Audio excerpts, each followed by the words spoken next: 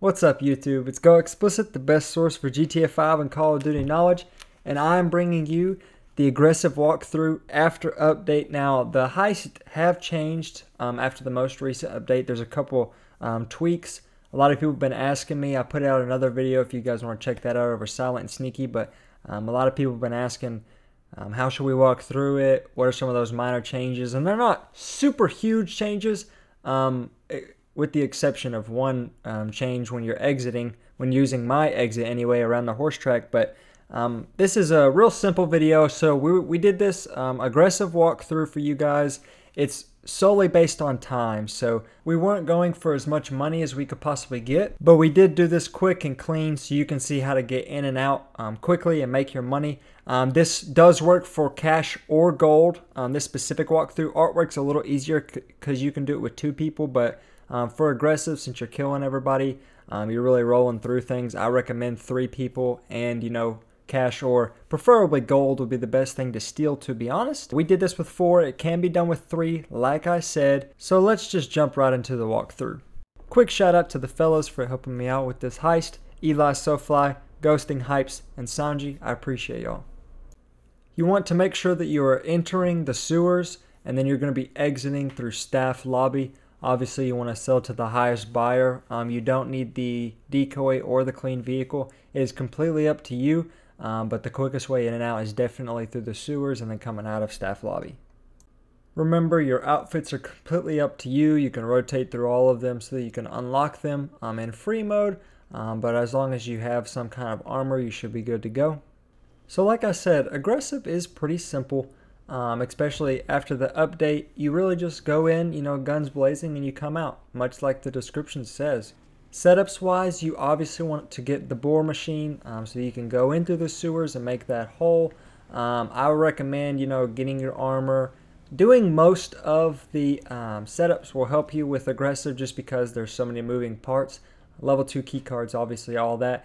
With the more people that help you with setups, you can get aggressive done in an hour or so, so it really isn't that tough. That's the entrance. Follow the tunnel. It'll take you right down till you're on the... All right, everyone. Head into the tunnel, and we're just a medium-sized explosion away from the vault. So all you have to do is run down to the sewers and go to the door it has marked, and then someone just needs to set a breaching charge on the wall so that you can bust through. And you actually will bust through at the bottom of the casino where the vault already is, so it creates a lot less work for you guys.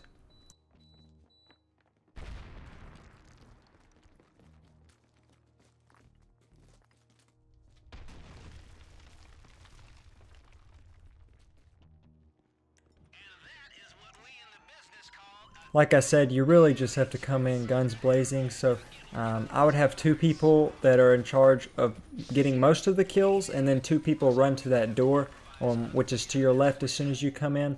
That way you can go ahead and slide those cards, and you can have people getting the door open to the vault and saving you guys some time so that you can get in and get out quickly.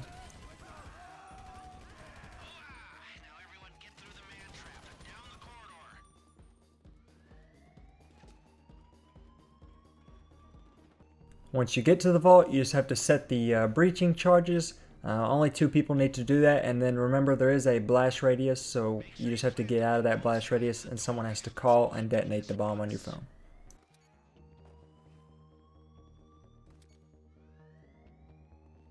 Okay, now it's a big door, so don't be stingy with the explosives.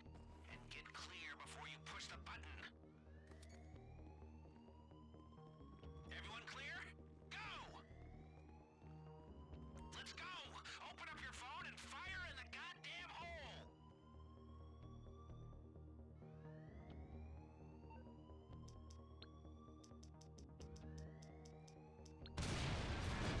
So like I said, we did do this as quick as we possibly could. We didn't go for as much money as you can max out and get. It is only cash, so we weren't stealing gold, but I recommend having at least 1 person in the middle grabbing whatever you're stealing. If you have 4 people, then put 2 on that. And then for the breaching charges, you can't actually get into the door right away, so 1 person needs to go to the left like I did and put a breaching charge down. One person go to the right like he did and put a breaching charge down, and then someone needs to meet in the middle. That way you can be working on things while the breaching charge is going off, and you're not wasting any time. It's much simpler than hacking, and then like I said, whenever your door is open, you just run around, grab your cash, grab your gold, your artwork, whatever you are stealing. If you have power drills, you can have people on that, but you just need to make sure that you get everything. And then at around 24 seconds or so, I usually tell everybody to be out of the door or running out of the door by about that time, just so that you have enough time to clear.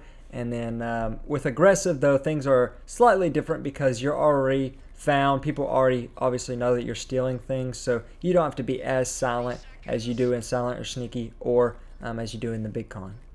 First and foremost, make sure that you don't shoot your own teammates, because that will count against you. You will lose money. So like I said, have 2 people up front shooting, because if all 4 of you are shooting and you accidentally walk in front of somebody, you're still going to lose money. So exiting is where things get slightly more difficult. With the update and everything, I just found a few bumps in the road, which I will let you know once we get to them.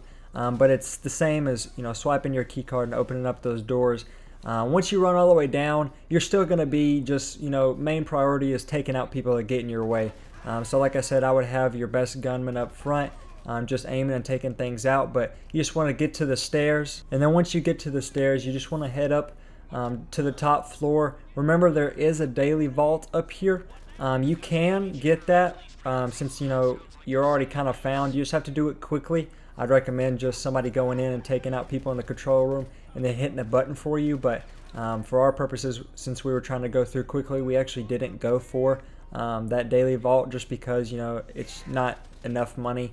It doesn't really change things too much. But so right here, you just want to make sure that your doors are clear. In some of the heists, we found that maids carts and things like that, not in aggressive, but in other heists, maids carts have been blocking some of those doors. So then you have to sneak around, or you have to run underneath cameras and stuff, like in silent and sneaky and things like that. Obviously aggressive, you don't worry about the cameras, you just take people out, so it's a lot easier. But you just want to make sure that maids carts aren't blocking those doors. That's the biggest thing I have found. So once you guys get to the staff lobby door, it's the same exit that I use in most of my heists, except after this update, they now put a SWAT vehicle where you run to and jump over the gate to get to the sewers, or to get to a car and fly away in the helicopter. So I've noticed that any heist that we do, there's going to be a SWAT car. Obviously in aggressive, you don't have to stay away from people, get alerted, things like that. You just run across as quick as you possibly can. Remember, gold, those make you a little slower. We do all have cash, so we're a little bit faster, but you basically just want to take out anybody in your path still. The SWAT car to the right, you want to take them out. When you get to this tree, I recommend jumping to the left of the tree, because the ground comes up a little higher.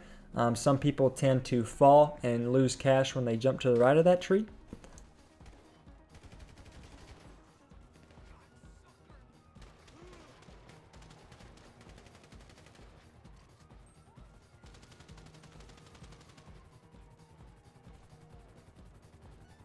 So once you get right here, it's the normal exit after everybody hits the grass that I use in my other videos. 3 people need to run to the sewers down at the bottom. 1 person needs to go up to the road. Remember, you do need a 4-door car, obviously, because you have 4 people. I would recommend doing a 2-door car with 2 people when you're still in artwork, because it's a lot faster.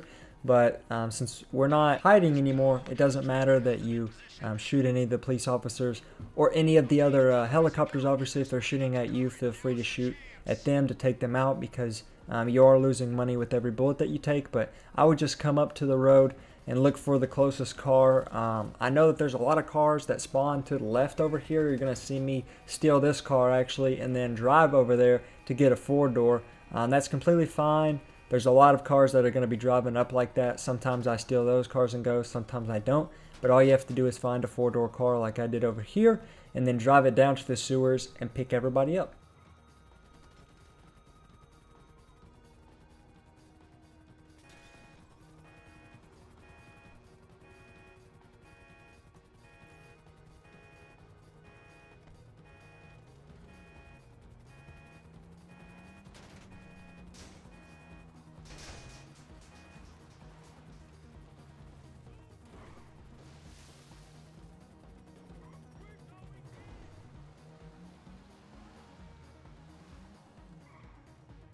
Once you've grabbed everybody, remember, you just need to drive throughout the sewers.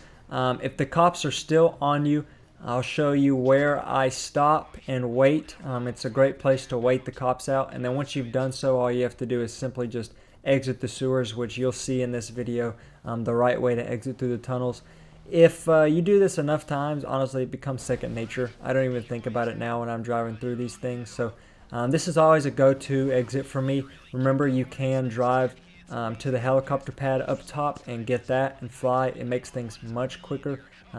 But with 4 people, I was kind of helping them with what to do. We chose the sewer route so you guys could see a surefire way to get through everything. And then remember, once you get out of the tunnels, you just need to switch cars. It makes things easier on you. The cops won't spot you as easy. And then remember, don't drive past any of the police or the police station or the casino. I know that it sounds like common sense, but some people do that. And then all you do is switch cars, and then you just want to drive left of Los Santos on the highway all the way to where your buyer is, depending on what you chose. Hopefully you chose the highest possible payout that you can get. Remember, you do want to stay right here for whenever the cops are still on you. Once they let off, then you just drive through these tunnels over here. And that is pretty much the aggressive heist. It's pretty quick. It's pretty clean. You don't have to focus on strategies much, obviously, because you're going in loud from the get-go. Please don't forget to like and subscribe, guys. I'm trying to bring you guys as much GTA knowledge and entertainment as I possibly can. Let me know if there's anything else you want to see. Feel free to comment on anything. I do check daily. I do try and answer y'all's questions. I appreciate the love and support, guys, and I will see you in the next video.